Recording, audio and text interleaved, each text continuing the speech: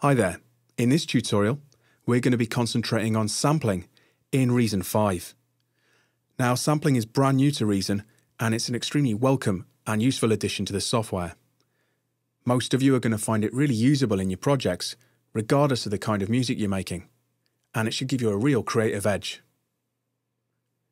Now, sampling's a really feature-rich section of Reason, and we're going to cover every aspect in the coming videos.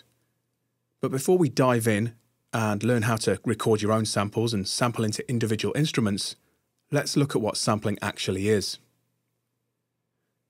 Now, technically, sampling is just recording a sound, storing it, so that we can play it back on any controller like a keyboard or a drum pad. The very early samplers were analog in nature, and they actually used tape-based systems to record and play back their sounds. In fact, the very early mellotrons used a single bit of tape loop under every key to record and play back as you played the keyboard. So a pretty impressive system, but pretty crunchy in nature and pretty basic with the results that you could achieve. If you look at this NN19 sampler in the rack here, I've got a Mel Strings patch loaded up, and this is actually a recording of a mellotron and gives you a really good idea of what they sounded like. So let's have a quick listen to that.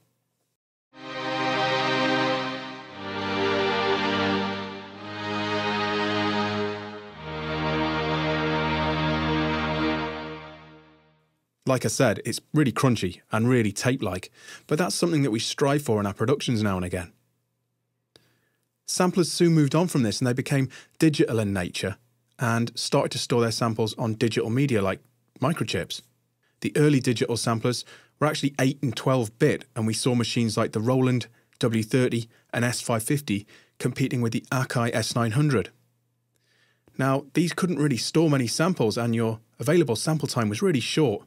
Probably only 10 or 15 seconds, but this was enough to sample drum sounds and sound effects to put into your productions.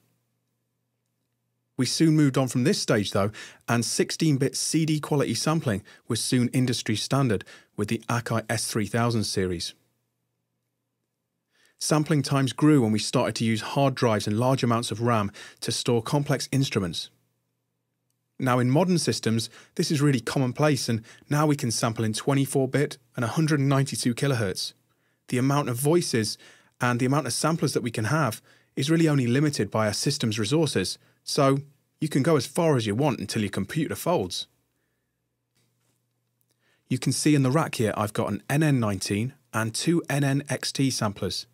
The NN19 is probably the most basic sampler in Reason, and it mimics the front panel of an Akai. The NN-XT is more complex in nature, and if we open the editing panel here, you can see that there's a lot of controls, and each of these relate to each individual sample. So you can have literally thousands of different parameters at one time in one sampler patch. Now, as I said before, you can sample a drum kit. You could cut a drum loop up and span its individual elements onto separate keys, or you could just use raw drum samples. You could split up a vocal performance into different phrases and span them onto keys. But there's also more complex uses for samplers, like this grand piano patch, where somebody has actually sampled a grand piano at several different velocities and spanned each key onto the keys within the NN-XT. This is then saved as a patch and can be played back at any time. You can get really realistic instrument effects like this piano here.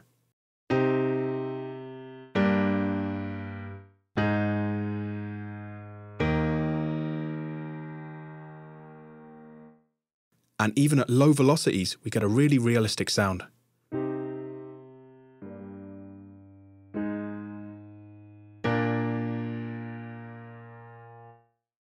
So this just shows you the versatility of our software samplers. Any sound that you can record can be put into a sampler patch. This patch above here is full of sound effects, and it gives you a really good idea of what can be achieved.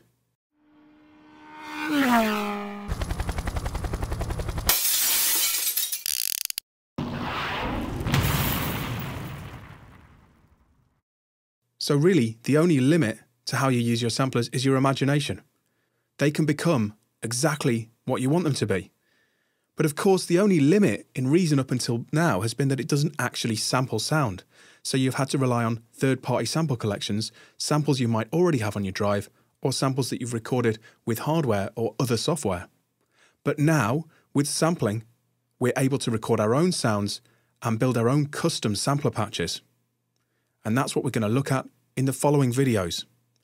Next up, I'm going to give you an introduction to sampling in Reason 5 and hopefully give you a basic overview of how it all works.